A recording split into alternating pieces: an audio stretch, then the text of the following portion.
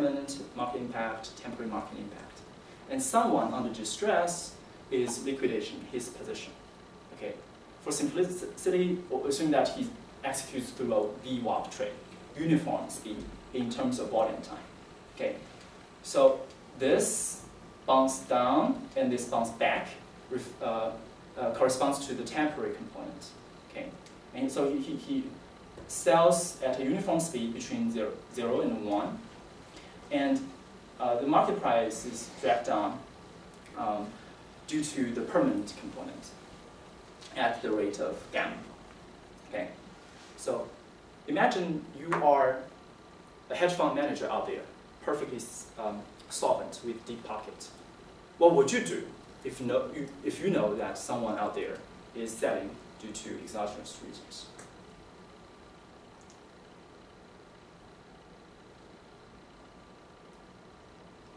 Very naturally, if we want to make money, we would co-sell with the distressed trader at the beginning and buy back, right, when he's done with his trade. So in this case, plasticity dominates elasticity.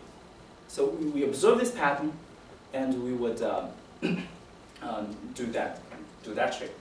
But in the case that elasticity dominates plasticity, we would do it the other way around. Right?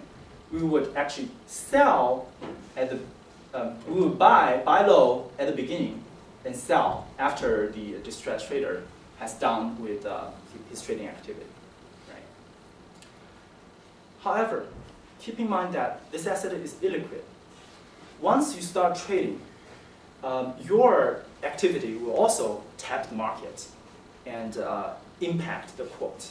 Right? And for the first player, although he's obliged to sell, he knows that you're out there.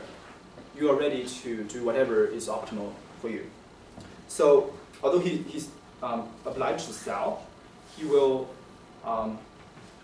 re-optimize his liquidation strategy, assuming that given whatever strategy you're playing. And you would also optimize your strategy given whatever strategy he plays. Right? So this really becomes an interplay between the open loop strategy you are using and the open loop strategy of the distressed trader that he's using. But what exactly are you assuming that these two different people know about each other's trading strategies? First of all, why do I know that you, for example, have to sell something, and then how do I know what strategy you're following? That's a very nice question. Like usually when I present my work to academics, people skip this question. But whenever I present to practitioners, this is almost the first question they will ask. And stay with me for a while until at the very end, I'll give a good answer to you. Okay? And so we observe like under low volatility environments, pretty much a deterministic model does the job.